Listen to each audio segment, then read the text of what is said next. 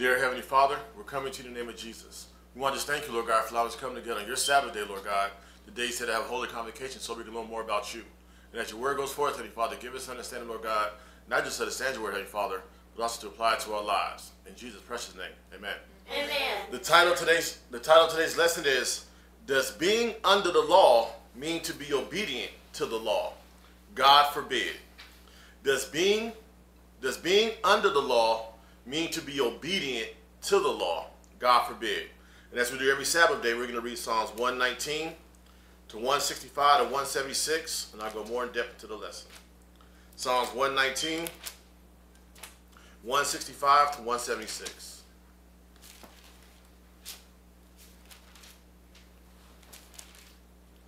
Great peace have they which love thy law, and nothing shall offend them. Lord, I have hoped for thy salvation and done thy commandments. My soul hath kept thy testimonies, and I love them exceedingly. I have kept thy precepts and thy testimonies, for all my ways are before thee. Let my cry come near before thee, O Lord. Give me understanding according to thy word. Let my supplications come before thee. Deliver me according to thy word. My lips shall utter praise when thou hast taught me thy statutes. My tongue shall speak of thy word, for all thy commandments are righteousness. Let thy hand help me, for I have chosen thy precepts. I have longed for thy salvation, O Lord, and the law is my delight. Let my soul live, and it shall praise thee. Let thy judgment help me. I have gone astray like a lost sheep. Seek thy servant, for I do not forget thy commandments. Amen. So dealing with the lesson again, the title, does being under the law mean to be obedient to the law? God forbid. Because anytime, like I said, because when I talk to people about being obedient to the commandments of God, they say, well, look, I'm not under the law. Like they say that in reference or insinuating that if you're under the law, because they'll tell you that the law is done away with, the law is nailed to the cross, we no longer have to keep the law anymore, we just got to believe in Jesus and things like that. But my thing is, how can someone think to be under the law means to be obedient to the law? But as we go through this lesson, we're going to prove that when you're under the law, that means you're under the penalty of the law, because we've all have sinned and come short of the glory of God. And that's why the Father sent a Savior, which is Jesus, so that he died for our sins, because the wages of sin is death, but the gift of eternal life comes through Jesus Christ. So we're going to understand that just because we aren't under the law, and that law is dealing with the law of sin and death. We're going to also break that down as well to go through the lesson. So we're going to start this off in Romans chapter 5. Romans chapter 5, 12 through 21. This is when sin entered into the world. Romans chapter 5, 12 through 21. Romans chapter 5, 12 through 21. And when you get there, go ahead.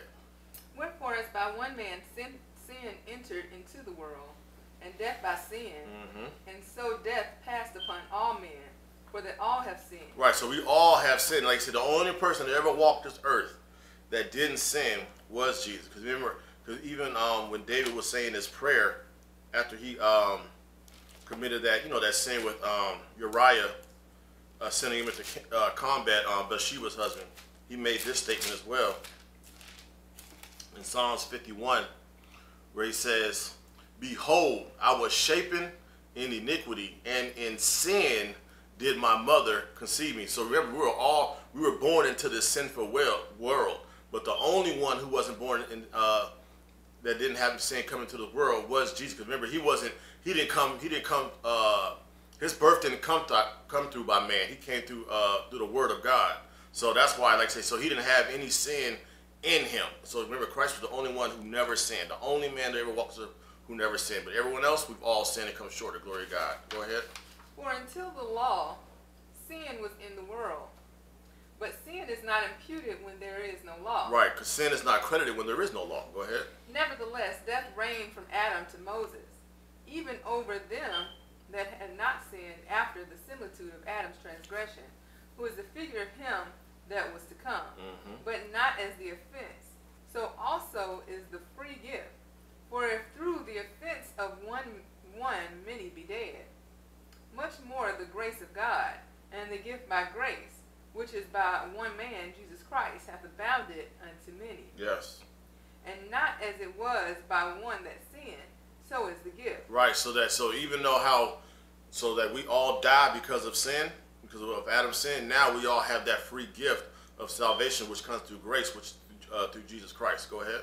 For the judgment was by one to condemnation, but the free gift is of many offenses unto justification. For by one man's offense death reigned by one, and much more they which receive abundance of grace and of the gift of righteousness shall reign in life by one, Jesus Christ. Yes. Therefore, as by the offense of one judgment came upon all men to condemnation, even so by the righteousness of one the free gift came upon all men unto justification of the life. Right, because when you read in Romans chapter 5, verse 9, well, I'll read at verse 8. It says, but God commended his love towards us in that while we were yet sinners, Christ died for us. He says, much more, then being now justified by his blood, he said, we shall be saved from the wrath through him. So that's why. So we're justified by the blood of Jesus. Go ahead. For as by one man's disobedience, many were made sinners. So by the disobedience of one, so by the obedience of one, shall many be made righteous. Yes. Moreover, the law entered, and the offense might abound.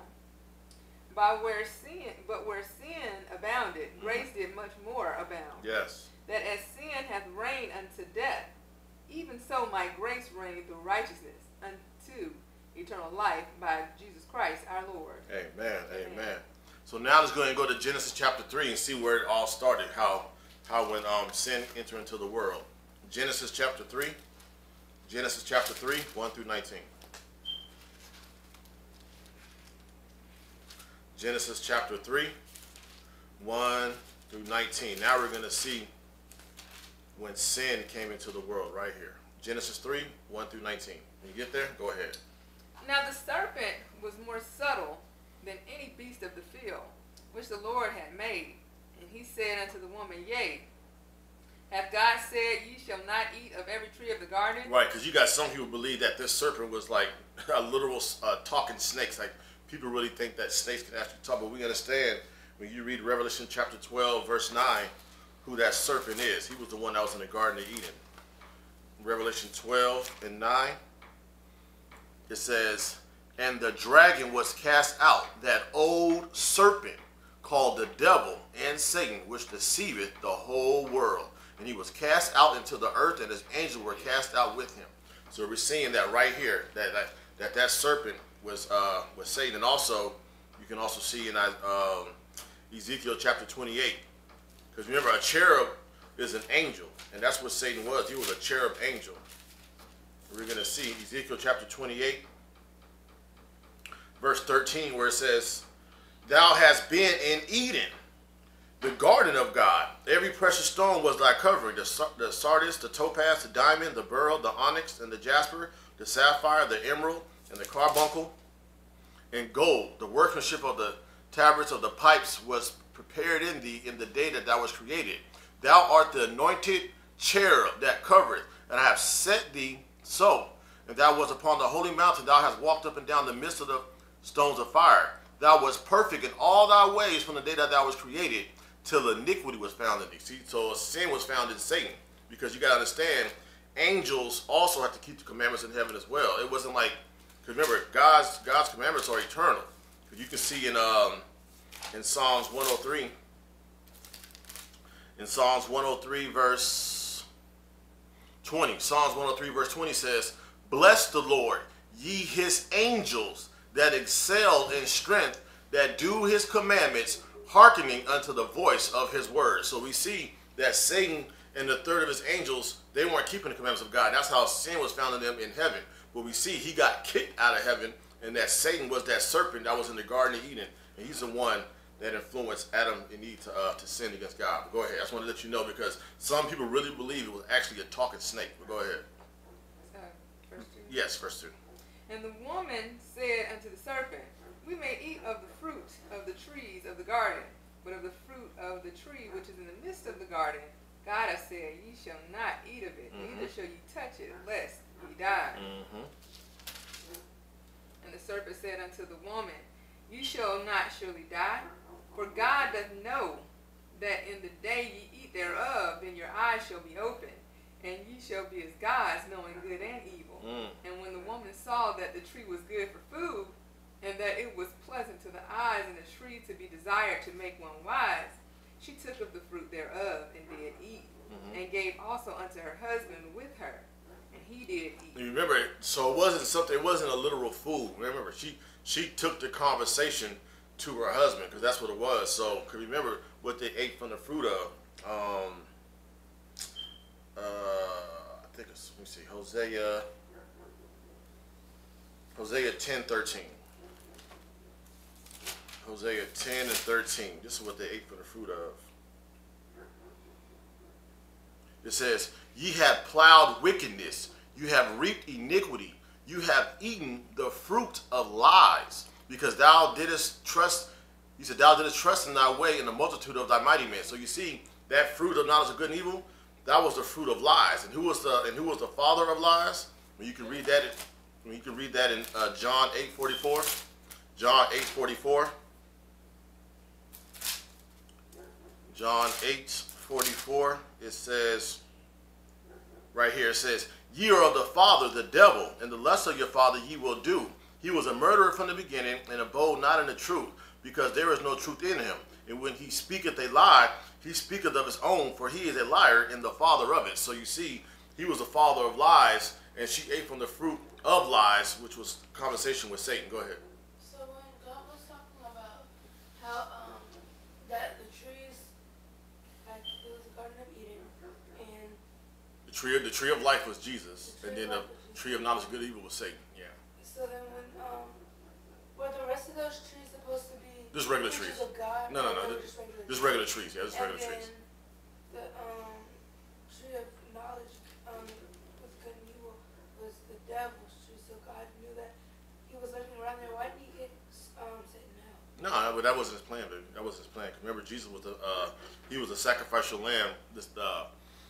He was the sacrificial lamb. When you read in Revelation 13:8, he was the sacrificial lamb before the foundation of the world. He knew that he had to die for the sins of the world before the world was even created. So he knew that was going to happen. When you read Isaiah chapter 46 and 10, he said that he called it end from the beginning. So remember, he knew that was going to happen anyway. So there was no need for him to kick him out, because that was God's plan for him to do that. Look at this right here, Genesis 2 and 8. And the Lord God planted a garden eastward in Eden, and there he put the man whom he had formed. And out of the ground made the Lord God to grow every tree that is pleasant to the sight and good for food. And then you see a semicolon. The tree of life is also in the midst of the garden. That was Jesus. And the tree of knowledge of good and evil, that was Satan. So those were there. So when Adam was there, Adam was constantly communing with Jesus, the tree of life. That's how he kept living. But as soon as that conversation was spoken with Eve to Satan and brought that conversation back to Adam, then that's when man died because of sin. So was the Bible, okay. So you know how God, like they didn't have like a leather Bible that they have now, but they had Dead Sea Scrolls, and Adam and Eve. They didn't have that, baby. They didn't have Dead Sea Scrolls. No, Adam and Eve didn't have that. Who was sharing the knowledge of Jesus if the tree, if all the other... Well, you know, Moses wrote the first 5 books. So Moses wrote this.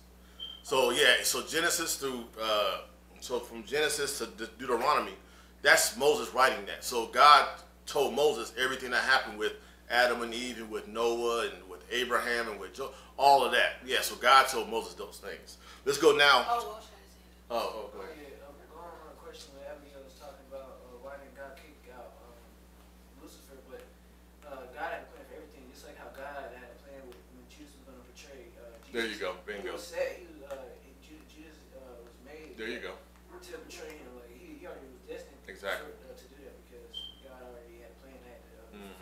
Exactly, very good. Yeah, so Jesus already knew that he had to die for the sins of the world when like I said, Revelation 13 and 8, where he says, Revelation 13 and 8, where it says that, and all that dwell upon the earth shall worship him, whose names are not written in the book of life of the Lamb, in the book of life of the Lamb slain from the foundation of the world. See, so he was already going to die. You know what I'm saying? Like that. Jesus already knew that he had to die when that already happened. He knew he had to be the one to step in and to save mankind from their sin, because remember, the wages of sin is death, but the gift of eternal life comes from Jesus Christ. So all the ones that died under the first covenant that believed in God, Jesus also restored them as well. Yes, what I'm saying?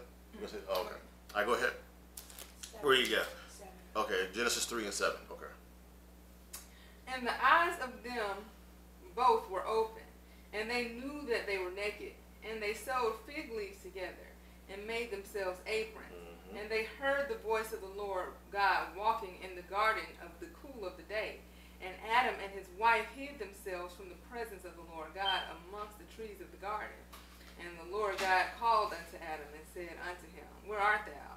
And he said, I heard thy voice in the garden, and I was afraid because I was naked, and I hid myself. And he said, Who told thee that thou was naked? Hast thou eaten of the tree whereof I commanded thee that thou shouldest not eat? So he ate from that fruit of lies. Go ahead. Speaking of Satan. Go ahead. And the man said, The woman whom thou gavest to be with me, she gave me of the tree, and I did eat. And the Lord God said unto the woman, What is this that thou hast done? And the woman said, The serpent beguiled me, and I did eat. Or deceived me. And the Lord God said unto the serpent, Because thou hast done this, thou art cursed above all cattle, and above every beast of the field. Upon thy belly shalt thou go, and dust shalt thou eat all the days of thy life. And I will put enmity between thee and the woman, and between thy seed and her seed. And it shall bruise thy head, and thou shalt bruise his heel. Unto the woman he said, I will greatly multiply thy sorrow and thy conception. In sorrow thou shalt bring forth children, and thy desire shall be to thy husband, and he shall rule over thee.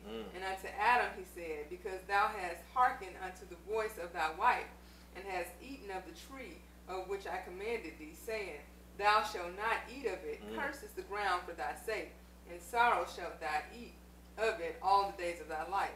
Thorns also and thistles shall it bring forth to thee, and thou shalt eat the herb of the field. In the sweat of thy face thou shalt eat bread, till thou return unto the ground. For out of it was thou taken, for dust thou art, and into dust shalt thou return. Right. So when we die, we go right back to the ground. Right. So you go look at some people, some tombs or coffins that have been there for hundreds of years or whatever like that. You go in there, it's nothing but dust in there. Cause that's what we are. Cause we're made from the dust of the ground. Go ahead. And Adam called. No, that was it. That was it. That was. I have a question. Go ahead. You know how God, the serpent was there, and God. Okay, so let me start from the very beginning. So when God created the earth, His angels were already made, or did He have to? Yes, they're already made. So then during this. Remember, He made man on the 6th day.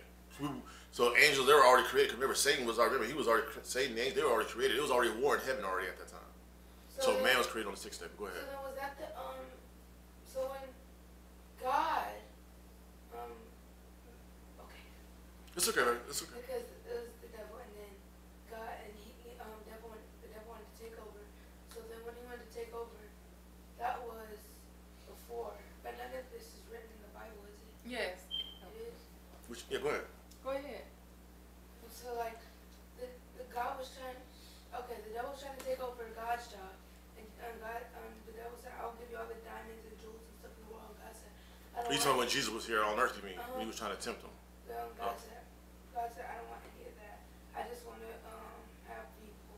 He said, "Yeah, man should." He said, "Man should not live by bread alone, by every word that proceeds out of the mouth of God." Yeah, that's when he was praying for those 40 days and 40 nights when the devil was trying to tempt him, though. But yeah, but the devil was in the garden though with Jesus. That's the main thing. And she wants to know about when the war in heaven and how Satan took over. And then why? Right here, Revelation chapter 12. Revelation chapter 12. We're about to go ahead and get back to the Revelation chapter 12 because dealing with something else. With that, Revelation chapter 12, starting right here. Revelation 12, verse 7. It says, "And there was a war in heaven, and Michael and his angels fought against the dragon, and the dragon fought against his angels, and prevailed not. Neither was their place anymore found in heaven. And the great dragon was cast out, that old serpent called the devil and Satan, which deceiveth the whole world. He was cast out into the earth, and his angels were cast out with him." See, so they were cast out with him. And it says right here, "And I heard a loud voice saying in heaven, Now is come salvation and strength in the kingdom of our God and the power of his Christ. For the accuser of our brethren is cast down, which accused them before our God day and night." So he's cast down to earth. and he's here to deceive all mankind. So God was still mad at the devil when he was in Garden of Eden? Yeah, when he was in Garden of Eden, he was already kicked out. Yeah, he was already kicked out there. So then how did he sneak back in? He sneaked back in where? Like when God created the Garden of Eden. He didn't sneak back in there. He was already cast out to the earth. He got kicked out. Yeah, got kicked out. Yeah, he got kicked out. That's what. Yeah, he got kicked out to the earth. Let's go. Okay. The lake of fire, though, right? No, not lake of fire. No, the lake of fire don't come until The end. the end. Yeah. Romans chapter 2. Romans chapter 2, 1 through 16. Yeah, we'll go more over it after the lesson. We can talk more about that again. We can get the lesson over yet. That's definitely something that, you know, because I think that when, you know, when you're looking at man, you know, like when because remember when he created man in Psalms chapter 8. In Psalms chapter 8, when it talks about Psalms chapter 8 verse 4, it says, "What is man, thou art mindful of him, and the son of man, that thou visitest him? For thou hast made him a little lower than the angels, and he said, and thou hast crowned him with glory and honor. Thou hast made him to have dominion over the works of thy hands, and thou put all things under his feet." So when I'm looking at that, I'm thinking like maybe when Satan saw that God was making man in his image like that, he's like, hold up. Like, I'm thinking that maybe because when they're asking who, these are the angels saying, like these are the angels, what is man, and thou art mindful of him, and the son of man, that thou hast visited them. So I'm thinking that maybe you probably saw like, hold on, and you're making this man, and here I am, I'm up here in God, I'm up here with you. Huh? He said, I've been here. Yeah, I've been here. You know, we gotta be subservient to these humans that you're making in your image. I believe that could have probably been the fall of what happened. But I don't know, because, you know, it's a mystery. You know what I'm saying, like that, because the Bible does say this is a mystery. We'll know, I'm sure, that when we, you know, get to the kingdom. But he says this right here in Deuteronomy 29 and 29. In Deuteronomy 29, where he says, "The secret things belong unto the Lord our God, but those," he said, "but those things which are revealed belong unto us and to our children forever, that we may do all the word of this law." So, but I'm thinking like that's probably what that was when he saw that man, and then he got kicked out. But obviously they broke and transgressed the laws, because remember, angels also had laws as well. Let's go now to Romans 2. Romans 2, 1 through 16. Romans chapter 2, 1 through 16. Romans chapter 2, 1 through 16. When you get there, go ahead. "Therefore thou art inexcusable, O man, whosoever thou art that judgest, for wherein thou judgest another, thou condemnest thyself. For thou that judgest doest the same thing." Right, because remember, we're not supposed to judge anyone. You know, that's not our duty as far as believers. We're supposed to minister the word of God to them. That's why in James chapter 4, verse 11 says, "Speak not evil of one another, brethren. And he that speaketh evil of his brethren and judges his brother speaketh evil of the law, and judges the law. But if thou judge the law, thou art not a doer of the law, but a judge. There is one lawgiver who was able to save and to destroy. Who art thou, thou judgest another?" So we should never, but see, we're not judging anyone when we're telling, it's the difference from us judging someone and then us giving the word to someone. Because God says, keep the Sabbath day, or God says, don't eat these foods. We're showing them what God says. So we're not, and if they're not doing these things, who's judging them? Is it us that's judging them, or is that God judging them? God. There you go, right. So we don't, yeah, there you go, exactly. Go ahead. "For we are sure that the judgment of God is according to truth against them which commit such things. And thinkest thou this, O man, that judgest them which do such things, and doest the same, that thou shalt escape the judgment of God?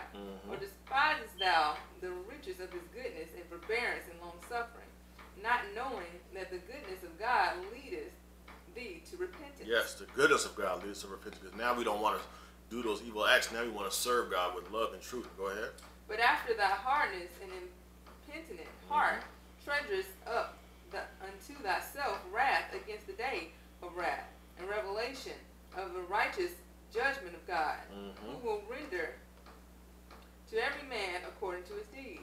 To them who by patient continuance and well-doing seek for glory and honor and immortality, eternal life. Yes. But unto them that are contentious and do not obey the truth, Our contentious are self-seeking. but obey unrighteousness, Yes. indignation and wrath, tribulation and anguish, upon every soul of man that doeth evil, of the Jew first and also of the Gentile. Yes. But glory, honor, and peace to every man that worketh good, to the Jew first and also to the Gentile. For there is no respected person with God. Mm-hmm. For as many as have sinned without law shall also perish without law. Mm-hmm. And as many as have sinned in the law shall be judged by the law. Mm-hmm. For not the hearers of the law are just before God, but the doers of the law shall be justified. So look, so when you're reading this right here, it says, for as many have sinned, verse 12, for as many have sinned without the law shall perish also without law. And as many as sinned in the law shall be judged by the law. So the ones that have the law, like us, we have the Bible. We're reading the Bible. We're going to be judged by what's written in the Bible because we actually have the Bible. So God's going to judge us according to what we have, because we can't tell God, well, we didn't really know anything about it when we had the Bible in our presence.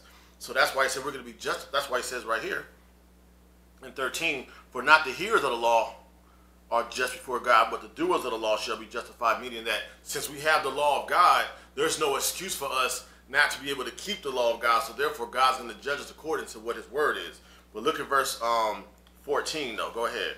For when the Gentiles, which have not the law, do by nature the things contained in the law, these, having not the law, are a law unto themselves. Right. So example. So remember, when Paul is writing this around 50, 60 AD or so. So now you have people that never even heard the gospel, like people in America, South America, places like that, these islands upon the sea. They never heard the gospel at this time when he's saying. So now the ones that never heard the gospel, this is what he's telling you, or the law of God. He says, for when Gentiles which have not the law do by the things contained in the law, these having not the law are a law to themselves. So you might have some people who never heard the law of God but don't lie, but don't steal, but will not kill anyone, will not cheat on their spouse. Like, they're going to do those things that's contained in the law, but even though they didn't have the law within themselves, they still were doing those things. So God's going to judge them accordingly. Like, okay, well, when you were over there, you weren't as bad as the rest of your village. Like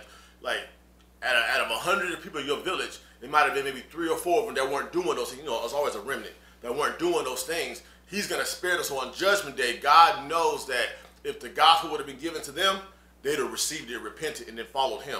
But the other ones who were just doing those heinous and evil acts, he understood, like, you guys weren't going to change anyway. That's what he's talking about right here. So look at verse 15. Go ahead. Which show the work of the law written in their hearts. Yes. Their conscience also bearing witness, and their thoughts the mean, while accusing or else excusing one another. Mm-hmm. In the day when God judged the secrets of men by Jesus Christ according to my gospel. Amen. Amen. So you got to see. So remember, it's the ones that, well, see, like right now though, because he says this in because at the time, God winked at that. At the time, right here, when people didn't really have the word of God. But now, and Paul was in Mars Hill in Athens in Acts 17, he says right here, Acts 17:30 says, and at the time of this ignorance, God winked at, but now command all men everywhere to repent, because he had appointed a day in which he will judge the world in righteousness by that man whom hath ordained. Wherefore he hath given assurance to all men, he hath raised him from the dead. So now, even though when like Paul is doing this, so now this gospel has gone out through the whole entire world. So it's gonna be so that a lot of people can't say, especially living in our lifetime, they say, well, I didn't know anything about the law. Like, trust me, you know about it, but it's just that you chose to continue to follow in your God, or to be agnostic, atheist, whatever it is. But the thing about it is, they won't have an excuse now because the gospel has really gone out, saying to everyone. So they can't say, well, I didn't know anything about that. No, you heard about it, you just didn't want to do it. That's what that is. So now, let's go ahead and go to Romans chapter 3. Romans chapter 3. Romans 3, 9 through 31. Romans chapter 3, 9 through 31. Romans 3, 9 through 31. When you get there, go ahead. Romans chapter 3, 9 through 31. Go ahead. What then? Are we better than they? No, in no wise. For we have before proved, both Jews and Gentiles, that they are all under sin. So he's asking, he says, that's why he's asking that question. What then? Are we better than they? No. The reason why he's asking, because look at verse 1. What advantage then hath the Jew, or what profit of there is circumcision? Much in every way, chiefly because that unto them were committed the oracles of God. So remember, God gave us, the children of Israel, he gave us the word of God. But our duty, as far as giving us the word of God, we're supposed to teach all nations about our God. But he's asking, does that mean that we're better than them? No. For we all have sinned and come short of the glory of God. So we can't say that we're better than Gentiles because we've all sinned. So that's what he was letting them know. But the advantage is that God did give us the word of God, but we're supposed to teach the nation. We're supposed to be a light unto the Gentiles to bring them into our God. That's what that means. So go ahead. Verse 10. As it is written, there is none righteous. There you go. No, not one. Mm-hmm. There is none that understandeth. There is none that seeketh after God. They are all gone out of the way. Mm-hmm. They are together become unprofitable. Mm-hmm. There is none that doeth good. No, not one. Mm-hmm. Their throat is an open sepulchre. With their tongues they have used deceit. Mm-hmm. The poison of asp is under their lips. Yeah. Whose mouth is full of cursing and bitterness. Their feet are swift to shed blood. Destruction and misery are in their ways, and the way of peace have they not known. There is no fear of God before their eyes. Now we know that what things soever the law saith, it saith to them who are under the law. Okay, so now we know that he says, what things saith, he said things soever the law saith, it says to them who are under the law. So we're going to see who was under the law. Go ahead. That every mouth may be stopped, and all the world. No, just some. All the world. Well, most? All the world. Just a little bit. All of it. Oh, all the world what? May become guilty before God. Because why? We've all sinned and come short of the glory of God. So therefore, we are all condemned and we are all under the law and under the penalty for breaking God's law. That's what he's saying. And this is why he says this in verse 20. Go ahead. Therefore, by the deeds of the law, there shall no flesh be justified in his sight. Yes. For by the law is the knowledge of sin. So therefore, that's why I said the law cannot justify you, because if we've already broken the law, because remember, justification means to be cleared from guilt. Only the blood of Jesus was able to wipe us away and clear us from guilt. The law can't do that because why? We've already broken it. So therefore, we can't be justified by it. That's why we need Jesus. But go ahead. Verse 21. But now the righteousness of God without the law is manifested. Yes. Being witnessed by the law and the prophets. Even the righteousness of God, which is by faith of Jesus Christ, unto all and upon all them that believe. But there is no difference, for all have sinned and come short of the glory of God. See, so we've all sinned, so that's why we cannot be justified by the law, and that's why the whole world is guilty for breaking God's law. Go ahead. Being justified freely by his grace. Not the law? No, by his grace. There you go. By his grace, through his blood. Through the redemption that is in Christ Jesus. Yes. Whom God hath set forth to be a propitiation through faith in his blood, to declare his righteousness for the remission of sins that are past, through the forbearance of God. To declare, I say, that this time his righteousness, that he might be just and the justifier of him that which believeth in Jesus. Where is boasting then? Is it excluded? By what law? Of works? Nay, but by the law of faith. Therefore we conclude that a man is justified by faith without the deeds of the law. Is he the God of the Jews only? Is he not also of the Gentiles? Yes, of the Gentiles also. Right, because God, he's the God of the whole world, the whole universe. Go ahead. Seeing it is one God which shall justify the circumcision by faith and uncircumcision through faith. Yes. Do we then make void the law through faith? God forbid. Yea, we establish the law. So our faith in Jesus Christ is what established it. The same thing with Abraham. Remember with Abraham in Genesis chapter 15, verse 6. Genesis chapter 15, verse 6. Remember, Abraham believed God first. That's why he says, and he believed in the Lord. And he said he was counted to him for righteousness because he believed him. But we also got to understand that what also Abraham did in Genesis chapter 26, verse 5, where it says, because that Abraham obeyed my voice, he kept my charge, my commandments, my statutes, and my laws. He was also obedient to him. Because Paul says this in Romans chapter 10, verse 7, because how can you have faith in a God whom you don't know about?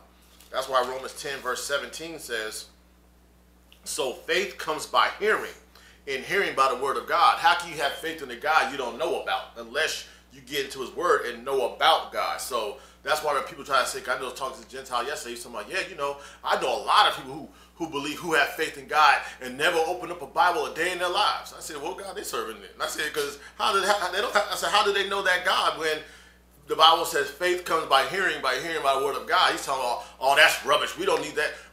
We already know what's right and wrong anyway. Like we don't need a Bible to tell us what's right and wrong, which is not true because the Bible says that for, when we just read God that. breaks down one stuff than what's just right and wrong.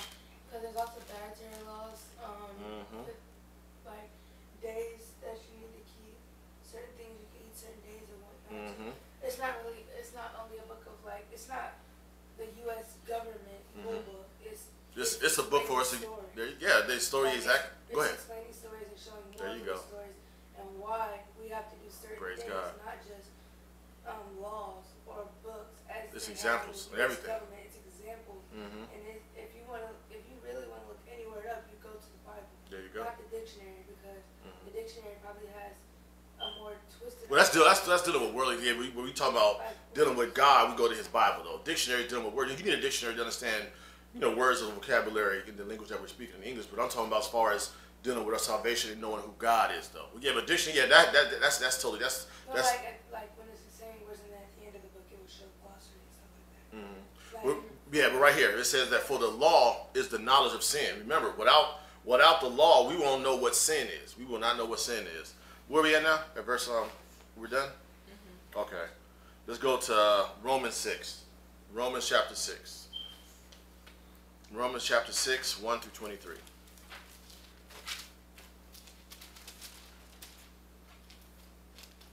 Romans chapter 6, 1 through 23. Because see, a lot of people like to come here and try to say that, you know, I'm under grace, I'm not under the law, so therefore I don't have to keep the law. That's not what Paul is saying right here at all. But people run here, especially to this chapter, to try to circumvent the law and not try to keep the law. When we just read in Romans chapter 3, verse 31, that our faith in Jesus helps us establish the law. But go ahead. Romans 6, verse 1. What shall we say then? Shall we continue in sin that grace may abound? God forbid. God forbid. How shall we that are dead to sin live any longer therein? There you go. Know ye not that so many of us were baptized into Jesus Christ, were baptized into his death? Therefore we were buried with him by baptism into death, that like as Christ was raised up from the dead by the glory of the Father, even so we also should walk in newness of life. For if we have been planted together in the likeness of his death, we shall be also in the likeness of his resurrection. Yes. Knowing this, that our old man is crucified with him, that the body of sin might be destroyed, that henceforth we should not serve sin. For he that is dead is free from sin. And what is sin? 1 John 3:4. For sin is the transgression of the law. So it's letting you know. So when people try to say, I'm no longer under the law, I'm under grace, you're right. But being under the law does not mean that you don't have to keep the law of God either. It just means that you're under the penalty of breaking the law. Go ahead. Oh, I was like to ask if it was like this transgression means to break. Yeah. Like to break. There you go. Or to not follow. There you go. Exactly. That's exactly what it means. Yep. Exactly. So yeah. Okay. Go ahead. Now if we be dead with Christ, we believe that we shall also live with him. Knowing that Christ being raised from the dead dieth no more, death hath no more dominion over him. For in that he died unto sin once, but in that he liveth unto God. Yes. Likewise reckon ye also yourselves to be dead indeed unto sin, but alive unto God through Jesus Christ our Lord. Let not sin therefore reign in your mortal body, yes, that ye should obey it in the lust thereof. Neither yield you your members as instruments unto unrighteousness, unto sin, but yield yourselves unto God as those that are alive from the dead, and your members as instruments of righteousness unto God. Yes. For sin shall not have dominion over you, for ye are not under the law, but under grace. See, folks will quote this verse right here, and then leave the whole chapter alone.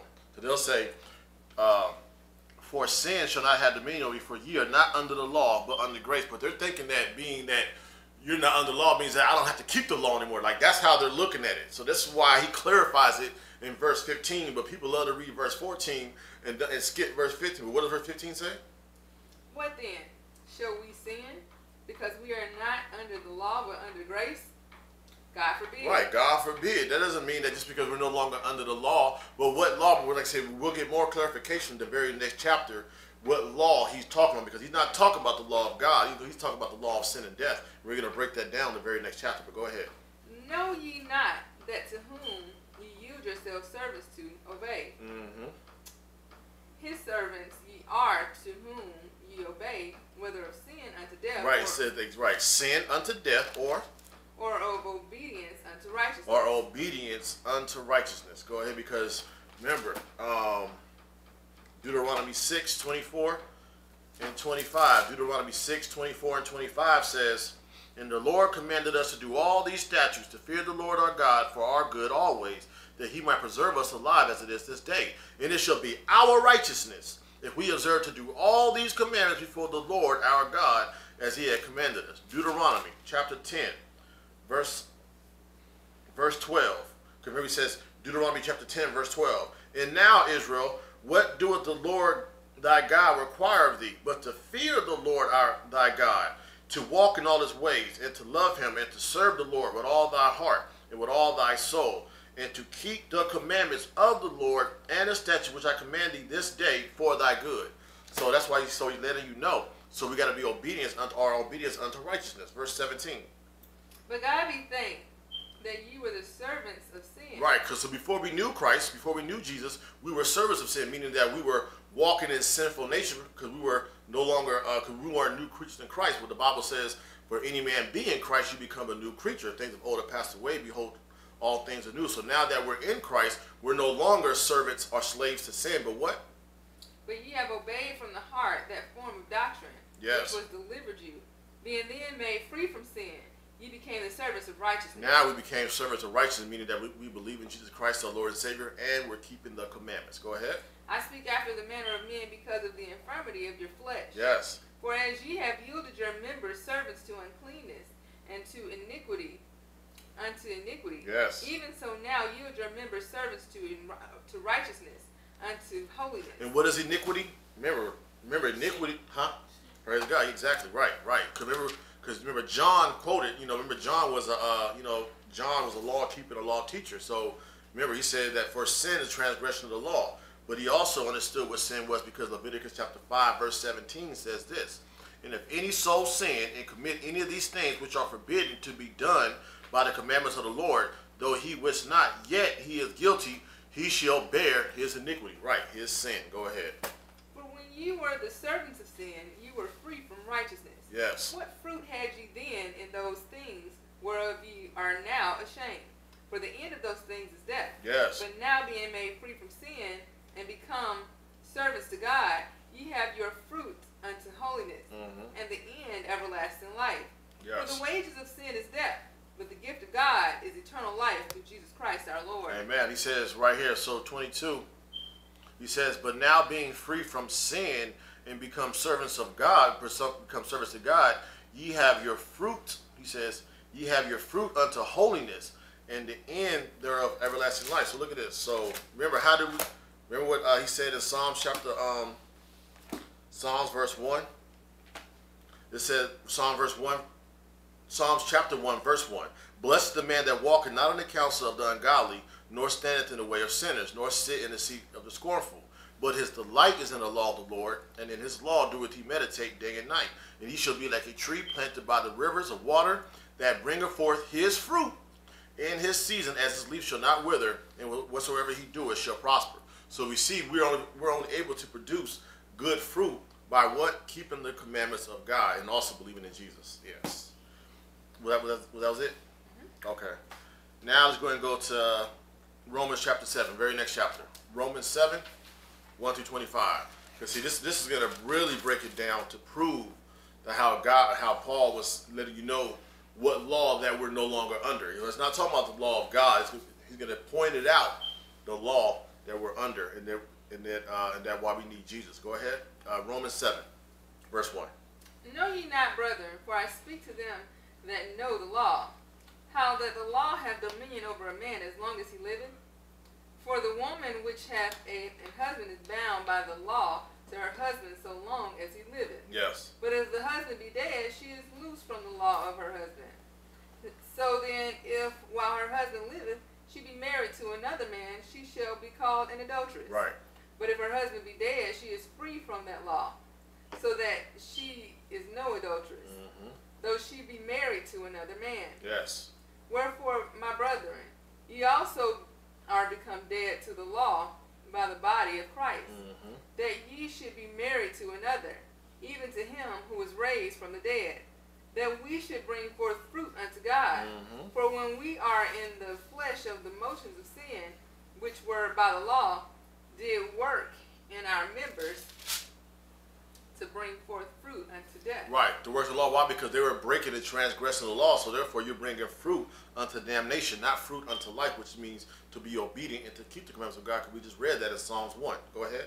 But now we are delivered from the law, that being dead wherein we were held, yes, that we should serve in newness of spirit, and not in the oldness of the letter. Right, so people are going to look, so people will read this, verse 6, but now we are delivered from the law, that being dead wherein that we were held, that we should serve in newness of spirit, and not in the oldness of the letter. Meaning that, see, we don't have to read that Old Testament anymore. Now we're walking in the newness in the spirit. But we're going to, trust me, we're going to see what law was Paul referring to, because he was not referring to the law of God, because that'll be crazy, because he's constantly telling you, he was saying, flee from sin, flee from sin. And what is sin? Sin is transgression of the law. So we're going to let you know what law he was talking about that we're no longer under anymore. Go ahead, verse 7.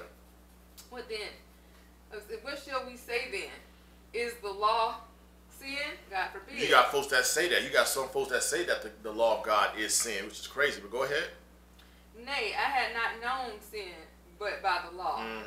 For I had not known lust, except the law had said, thou shalt not covet. Right, we can find that in the Ten Commandments. Go ahead. But sin, taking occasion by the commandment, wrought in me all manner of concupiscence, which that means covetous desires. That's what that means. Covetous desires. Go ahead.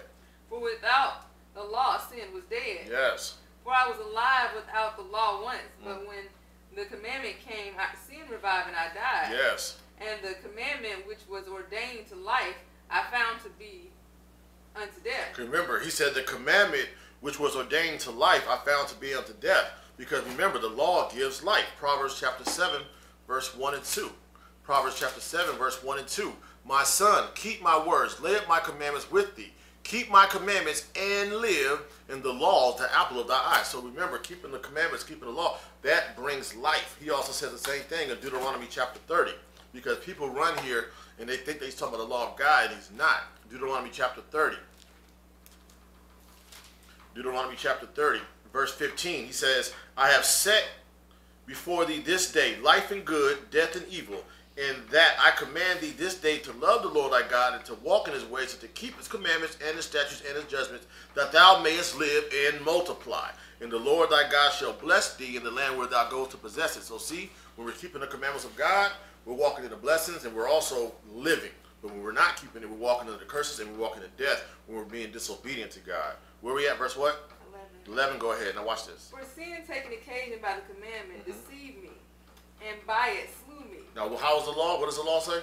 For wherefore the law is holy. Yes. And the commandment holy. Yes. And just and good. So if the law is holy, and the commandments are holy, just and good, why should we not keep these things? You know what I'm saying? Like this, clearly letting you know. But look at verse 13. Was then that which is good made death unto me? God forbid. Right, God forbid. Of course not. Like, how can the law be holy, just, and good, yet be, you know what I'm saying, be made death unto me? That's why he says, God forbid. But what? But seeing that it might appear sin, working death in me by that which is good, that sin by the commandment might become exceeding sinful. Yes. For we know that the law is spiritual. Yes. But I am carnal, sold under sin. Yes. For that which I do, I allow not. Yes. For what I would, that I do not. Yes. But what I hate, that do I. Because he's constantly struggling with the flesh, because the flesh wants to due sinful nature. So he's constantly battling, because Jesus also said, for the spirit of willing, but the flesh is weak. It's like you want to do good, but sin is ever present. You know, it's like that. So he's like, so what am I supposed to do? That's why he says what? Verse 16? If then I do that which I would not, I consent unto the law that it is good. Yes. Now then, it is no more I that do it, but sin that dwelleth in me. But the sin that dwells in me. Go ahead. For I know that in me that is in my flesh dwelleth no good thing, for to will is present with me. Yes. But how to perform that which is good I find not. For the good that I would, I do not. Yes. But the evil which I would not, that I do. Because he's like, dang, he said, like, I know God is telling me I don't need to be doing this. I need to, you know, keep his commandments. But every time, but this flesh is constantly drawing me away from God. That's what he's telling him no. But he's going to tell you what that law is. He goes, it's another law, but it's not the law of God. He's going to explain it to you. Go ahead. Now, if I do that, I would not. It is no more I that do it, but sin that dwelleth in me. Go ahead. I find then a law that when I would do good, evil is present with me. He says, so I find then a law that when I would do good, evil is present with me. Because what? For I delight in the law of God after the inward man. So Paul said he delights after the law of God, after this inward man. So after his spirit, he delights in the law of God. He's telling you he delights in the law of God, but what? But I see another law in my members, warring against the law of my mind, and bringing me unto captivity to the law of sin, which is in my members. See, the law of sin now. So now he's letting you know it's another law that he's constantly battling. He ain't battling, like I said, he's not saying that he's no longer keeping the law of God. That's constantly allowing me to not keep the law of God. Because even though I delight in the law of God, but this law of sin and death is constantly allowing me to do things contrary to the word of God. Go ahead. O wretched man that I am. Yes. Who shall deliver me from the body of this death? Yes. I thank God through Jesus Christ our Lord. So then, with the mind, I myself serve the law of God, but with the flesh, the law of sin. So when he's walking in the flesh, he's serving the law of sin and death. But when he's walking in his spirit, that means he's keeping the law of God. So now we're going to see the very okay. Before we go to Romans 8, let's go to Galatians chapter 3. Galatians chapter 3, 15 through 22. Galatians chapter 3, 15 through 22. Galatians chapter 3, 15 through 22. Galatians chapter 3, 15 through 22. When you get there, go ahead. Brethren, I speak after the manner of men, though it be a man's covenant, though it be but a man's covenant, yet, if it be confirmed, no man disannulleth, or added thereto. Now to Abraham and his seed were the promises made. He said not, and to seeds as of many, but as of one, and to thy seed, which is Christ. And this I say, that the covenant that was confirmed before of God in Christ, the law which was 430 years after, cannot disannul, that it should make the promise of none effect. So remember, so the law came 430 years after Abraham. Because remember, 430 years, remember how long were we in Egypt? When you read in Exodus chapter 12, how long were we in Egypt? Exodus chapter 12, verse 40. Now the sojourning of the children of Israel who dwelt in Egypt was 430 years. So when Abraham, when you read Abraham, Genesis chapter 15, Abraham has a vision showing that the children of Israel were going to be in a land in captivity for over 400 years, which was Egypt. So now, when we see the law, because we just read, remember, we just read in Genesis chapter 26, verse 5, that Abraham kept the law. However, it was oral before then. That's why 430 years later, when Moses came, that's when God wrote the law down on stone, on paper. So it was written down then, but prior to that, it was oral. That's what he's letting you know. So the law came 430 years after Abraham, which was written down by Moses. But go ahead. For if the inheritance be of the law, it is no more a promise, but God gave it to Abraham by promise. Remember, he gave that to Abraham by promise. He told Abraham, because since you believed in me, therefore all the nations of the earth will be blessed through you, Abraham. But we also know Abraham obeyed God. But when he first met God, He believed God. That's why he said it was counted to him as righteous, as we read in Genesis chapter 15, verse 6. Now look at verse 19. Go ahead. Wherefore then serveth the law?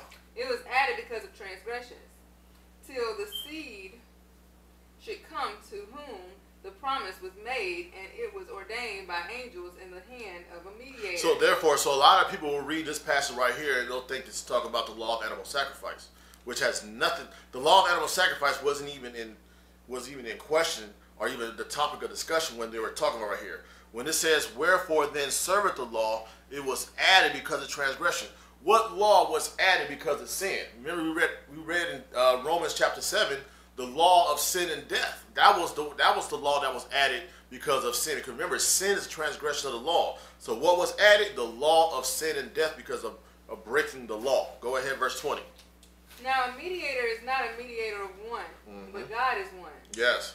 Is the law then against the promises of God? God forbid. Right. For if there had been a law given which could have given life, verily righteousness should have been by the law. But the scripture hath concluded all under sin. Yes. That the promise by faith of Jesus Christ, might be given to them that believe. Right. So therefore, if a person right here, so even if a person does try to keep the law, right? If a person tries to keep the law without believing in Jesus, now when they end up sinning, because the Bible says because the Bible says that in Hebrews chapter 9 verse 22. Hebrews 9:22, where it says, and almost all things are by the law purged with blood, and without the shedding of blood is no remission or no forgiveness of sin. He says the same thing also in Leviticus chapter 17. When you read Leviticus chapter 17, start at verse 10. Leviticus 17 and verse 10. It says, and whosoever, he says, and whatsoever man there should be of the house of Israel, or the stranger that sojourneth among you, that eateth any manner of blood, I will even set my face against that soul that eateth blood, and will cut him off from among the people. For the life of the flesh is in the blood, and I have given it to you upon the altar to make an atonement for your souls. For it is the blood that maketh an atonement for the soul. So therefore, without the blood, there's no remission of sin, meaning that blood had to be shed. So here it is, right here. He's telling them that, okay, even though, remember, the law of animal sacrifice, when you pretty much read in Galatians, remember the temple's about to be destroyed. So if you had these Judaizers who were so-called believing in Jesus Christ, whatever, and yet when they sin, how are you going to get atoned for your sin as soon as you sin? If you don't believe in Jesus Christ, you can keep the law all you want. That doesn't mean anything, because when you sin, the blood of bulls and goats were not able to take away sin. Only the blood of Jesus could. But the point was in Galatians chapter 3 that when he says service of law, that law was talking about the law of sin and death, not the law of animal sacrifice. Well, go ahead. Finish it up. Finish it up. Where are we? Oh, read verse 22. But the scripture has concluded all under sin, that the promise by faith of Jesus Christ might be given to them that believe. See, so we have to believe in Jesus, because remember, he's the propitiation, or which means the sacrifice of atonement of our sins. If we don't have Jesus, it don't matter if you try to keep the law perfectly. Soon as we fail and fall, we deserve death. But therefore, now we're going to go ahead and read how Jesus freed us from that law of sin and death, and that we're no longer under condemnation when we happen to sin, when we're in Christ. Romans chapter 8. Romans chapter 8, 1 through 8. Romans chapter 8, 1 through 8. Romans chapter 8, 1 through 8. Let me get there. Go ahead. There is therefore now no condemnation to them which are in Christ Jesus, who walk not after the flesh, but after the Spirit. So, all right. So remember, what is the Spirit? Remember, the Spirit is talking about dealing with the Word of God. Proverbs chapter 1, verse 23. Proverbs 1, 23. It says, turn you at my reproof. Behold, I will pour out my Spirit unto you. I will make known my words unto you.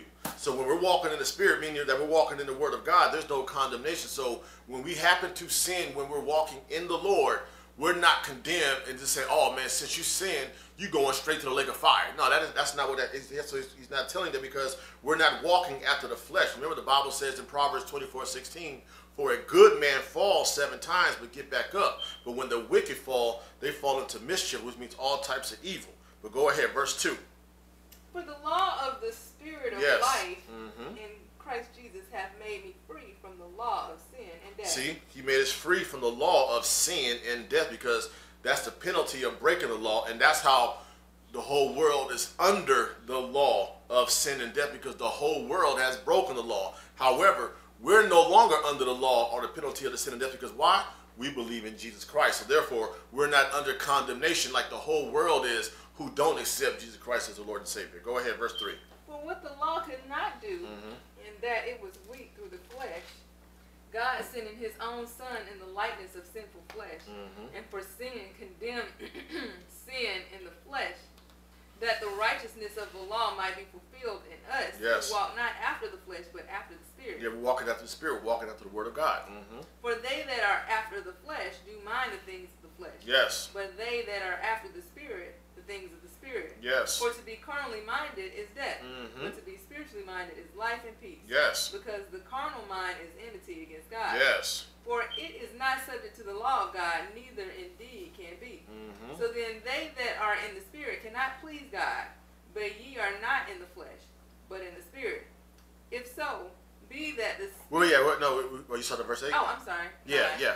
Right, he says, so they that are of the flesh cannot please God, because when you're walking in the flesh and have a carnal mindset, that means that you are not subject to the laws of God, because the person who loves the Lord won't say, okay, well, God says, you know, keep a Sabbath day, his feast days, don't lie, don't steal, honor your mother and father. They won't say, I ain't got to do those things anymore. A person who's walking in the Lord will say yes, because that's what thus says the Lord, because we can actually read it.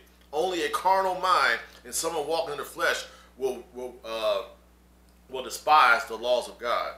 Let's go now to Ecclesiastes 12. Ecclesiastes 12, 8 through 14. Ecclesiastes 12, 8 through 14. Ecclesiastes 12, 8 through 14. Now this is the purpose of a preacher now. You know what I'm saying? Like I said, this is what a preacher's supposed to be telling the people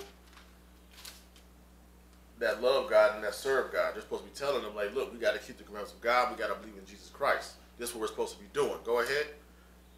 Ecclesiastes 12, 8 through 14. Go ahead.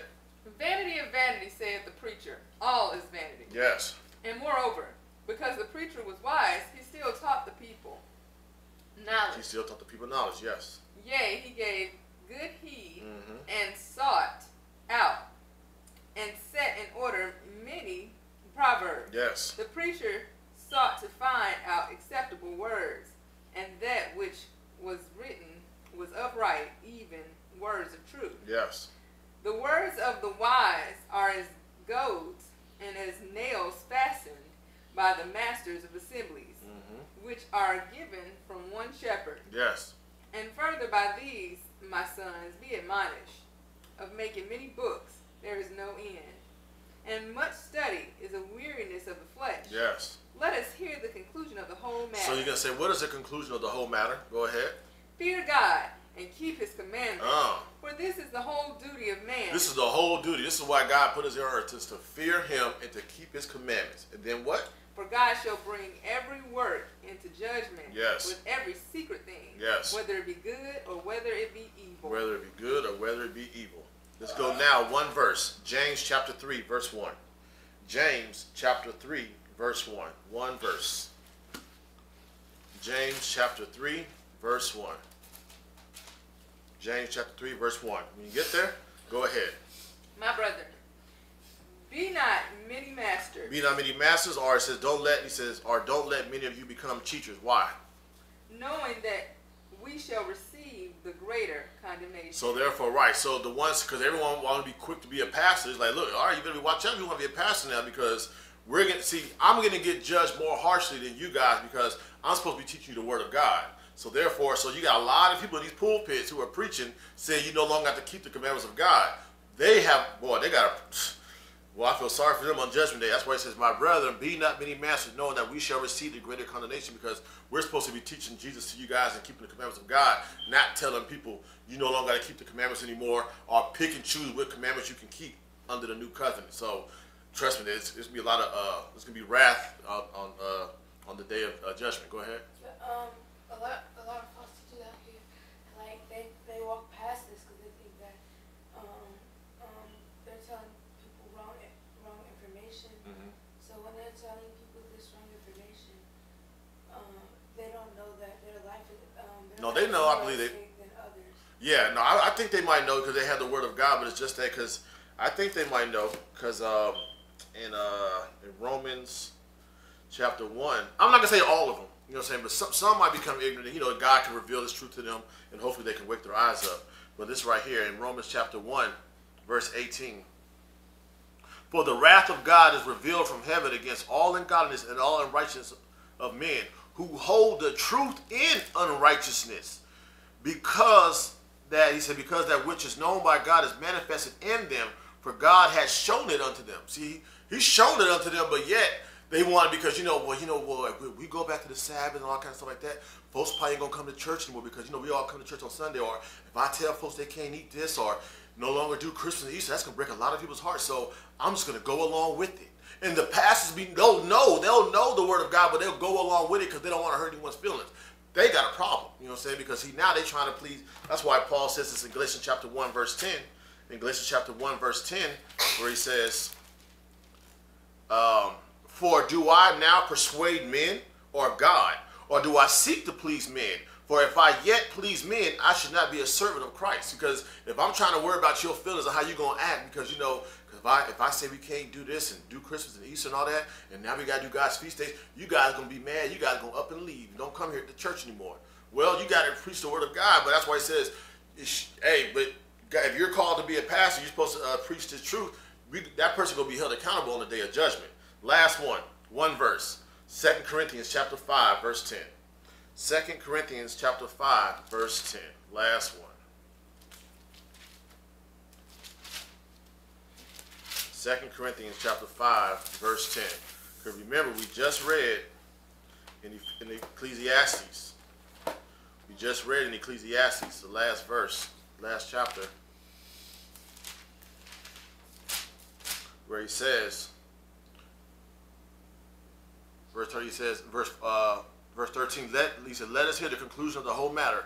Fear God and keep His commandments, for this is the whole duty of man. For God shall bring every work into judgment, and with every secret thing, whether it be good or whether it be evil. We're going to see how Jesus is also going to judge us. 2 Corinthians chapter 5, verse 10. One verse. 2 Corinthians chapter 5, verse 10. One verse. Go ahead. For we must all appear before the judgment seat of Christ. Yes. That everyone may receive the things done in his body according to that he hath done, whether it be good or bad. Right, whether it be good or bad, or whether it be good or evil. So he's letting you know we're going to be a judge according to this law. So dealing with the lesson, does being under the law mean to be obedient to the law? God forbid. Being under the law means to be under the penalty of the law, which the law of sin and death. That's why we need Jesus, but we also have to keep the commandments of God, because what is a saint? According to God, not man's opinion. Revelation chapter 14, verse 12. Here is the patience of the saint. Here are they that keep the commandments of God and the faith of Jesus. So hope you got some understanding in Jesus' name. Amen.